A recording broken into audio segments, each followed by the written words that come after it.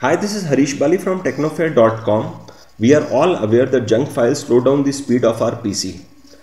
So there is a tool that I use which is Clean Master to clean up junk files from my Windows computer system. I am going to share the same with you. First you will need to download the tool. For that, search for download Clean Master for Windows. You can use this link from Softonic. Click on it. This is a short 5 or 6 MB file.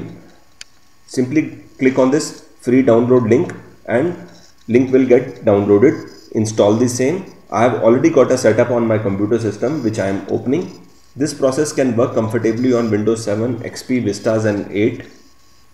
Click on the search bar and all programs and look for Clean Master. Here it is.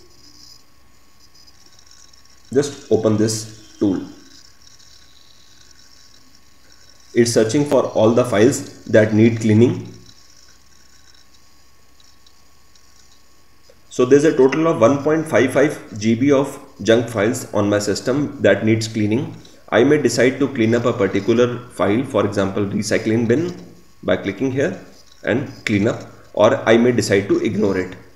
And it has been divided into various categories like social software junk, web cache, video and audio junk, and online games junk. Or I may just simply decide to click on this clean now to clean all in one go.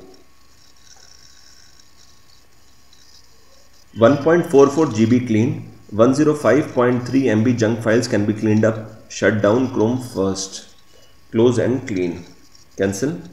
I can also see this shortcut of Clean Master on my toolbar. It shows 0 MB of junk files to be cleaned. I hope you found this video interesting. Do give it a thumbs up. Also watch other interesting videos by clicking on the links appearing in front of your screen. Don't forget to subscribe to this channel and thanks for watching.